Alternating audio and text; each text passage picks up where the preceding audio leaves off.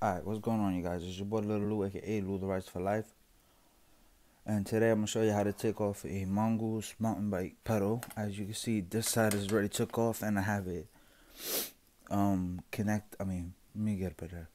I have it, the arm for the pedal stuck on the kickstand. So all you want to do is, I got a 11/16 focus, you bitch. There you go. I got a 11/16. If this damn thing wanna focus. There you go, 11/16 wrench. That's the word I was looking for. And all you wanna do is hold the pedal, and as you see, look, because I wanna go left, and if I pull left without having the thing on the kickstand, it will spin. So having a kickstand down allows it to get like locked, and you don't have to hold no brakes or nothing. Then you just put some pressure, and then it should come right out. I almost hit my phone. That's why I stopped for a second. You don't really have to hold the pedal once you got it loose. Just makes it easier to get it started.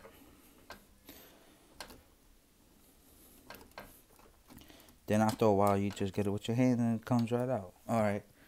So I don't know if they come in two. That's why I took the left one off. But the main reason I took this right one off is let's see.